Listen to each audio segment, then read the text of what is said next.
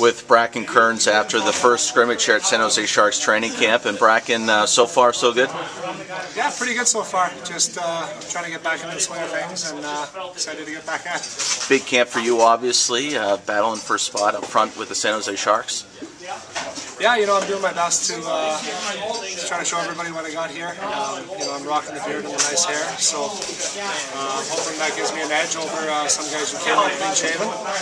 Talk about some of the things that perhaps you worked on this off-season to prepare for San Jose Sharks training camp.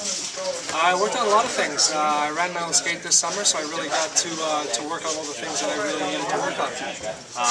You know, I tried to get a little quicker, tried to get a little leaner, and I just really wanted to come in and be ready to go. And a new look for Matt Pelech, clean shave, short haircut. What do you think?